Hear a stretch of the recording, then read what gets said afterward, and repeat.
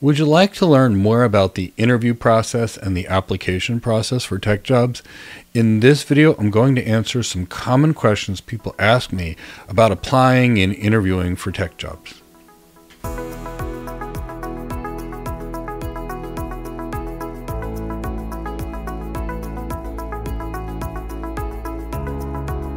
My name is Michael Gibbs. I'm an enterprise architect with about 25 years experience, and I've spent more than 2 decades helping people just like you get your first tech job, get promoted in tech, and I've been coaching others for 2 decades. And there's a lot of questions that people consistently ask me about interviews and applications.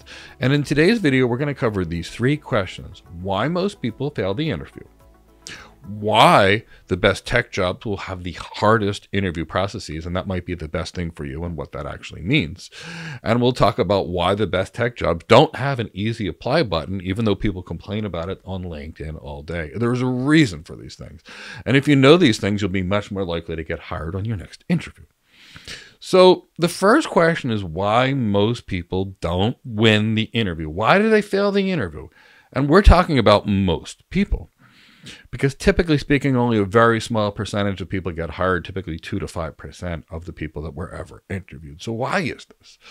So I've interviewed actually 6,000 people, and it all comes down to these reasons. Typically speaking, the first reason is competency. You must have the skills to be able to do the job. And if someone doesn't, I can't hire them. So let's say I'm interviewing someone to be a cloud architect or a security architect or an AI architect. If I ask them a very basic rudimentary question like, how does a host talk to a web server? And if so, what's necessary to secure that communications?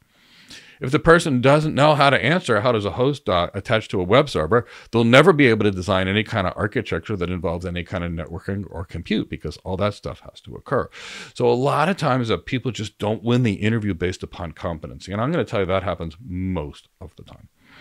Now, the next thing that keeps us from hiring people is really where we feel we're being deceived or any kind of dishonesty or lies. And I'll tell you where this always comes from. What we do as hiring managers is we ask people questions. Tell me about their resume. Tell me about this thing that's covered on your resume. And unfortunately, I'm going to say in about 90 to plus % of the cases that I've interviewed, when I ask people about the things on their resume, they can't explain it. And if they can't explain what's on their resume, you can't hire the person, because you can't hire someone you don't trust.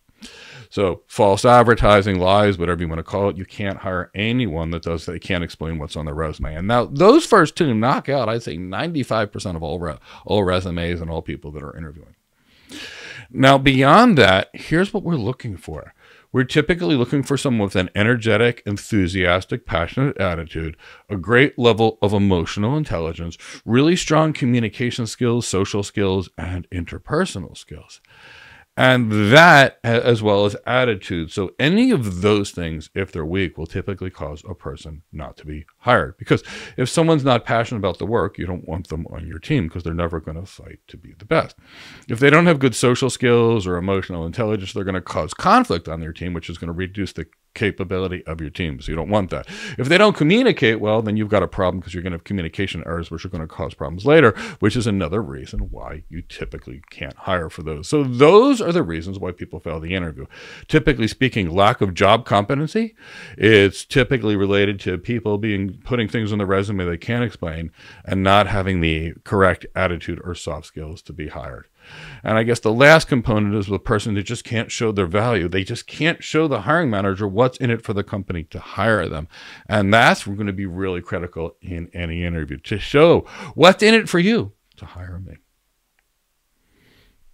Now, the next thing we're going to talk about is why the best jobs have so many interviews. Now, I want you to understand, whenever we're talking about building an elite team, building the best of the best, which is what the best companies have done, which is why typically they're most successful. The best sports teams do, the special forces, the best of them. What do? They have to be very selective. They have to have the people and find the people that won't quit no matter how hard it gets. And they want people that want it so bad, they'll do what it takes to get there. So when you find a company like that, the best companies are going to do a lot of interviews. So on these interviews, they're going to be a little different. They're not going to be a basic interview. They're going to ask you real questions that are going to be understanding of your knowledge, your ability to evaluate trade-offs, the ability to assess your deep thinking, and the ability to assess your judgment. So those are things that most people can't answer, and they can't fake their way through. So that's going to be part of the reason some of these jobs are going to be, interviews are going to be harder, but there's going to be a lot more of them. Now, realistically speaking, jobs with the hardest interview process, and this has been measured by candidate ratings, tend to have the highest employee satisfaction, and the employees tend to stay in these companies longer because in this long interview process, you have a chance to make sure the person is a good fit. Now, a Glassdoor study found that for every 10% increase in interview difficulty, they got a 2.6% increase in employee satisfaction. That means employees stay there longer, contribute longer. And here's the reason. By the time they've successfully vetted someone to be part of the company, they know that they're a good fit in the company. So companies do this, but also in the process, they weed out all the people that say, I'm going to quit after the 4th interview. I'm going to quit on the 3rd interview. I'm going to quit on the 6th. And I ask you, if you were the CEO of a big team, would you want people that'll fight so hard to join your team? Or do you want people that are going to quit when it gets a little tough? That's why the best jobs will have 10, 15 interviews. Now, people often ask why the best tech jobs don't have an easy apply button. In fact, you see people complaining all day. Can't this company just take the information from my resume and put it in their application?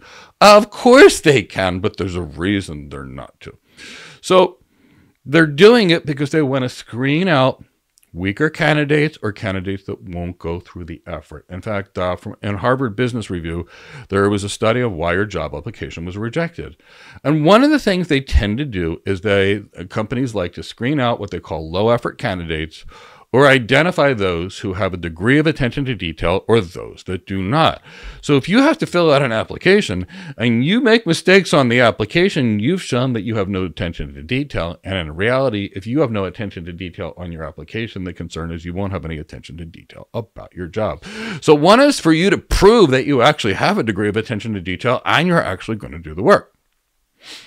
Now, as it turned out, JobBite in 2023 also did some other things, and they said that applications submitted via an easy apply button, like a LinkedIn one click, result in 66% less conversion rates, meaning 66% less likely to get hired those people that do the easy button. And here's the why. The people that do the easy button, the jobs that have the easy button get a whole lot more people. But now the company has to weed through a whole lot more people that they wouldn't be hiring in the first place. So that's another reason why companies don't want that easy apply, because they want to screen you out at the application process, not in terms of taking time of hiring managers and others.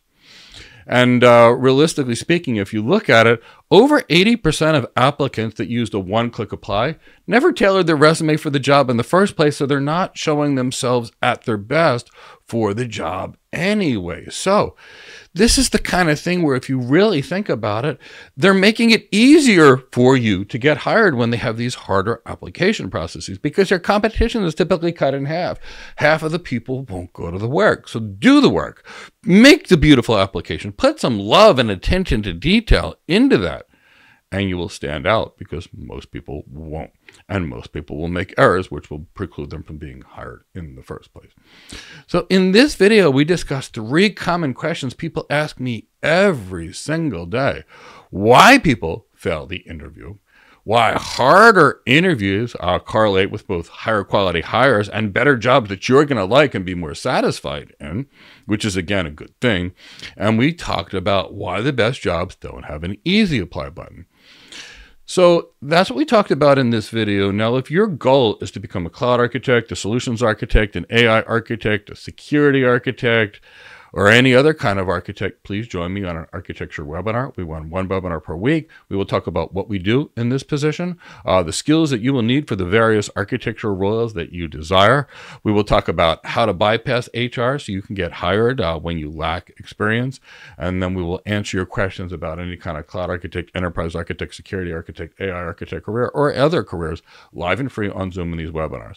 The link to register for the webinar is in the description of this video.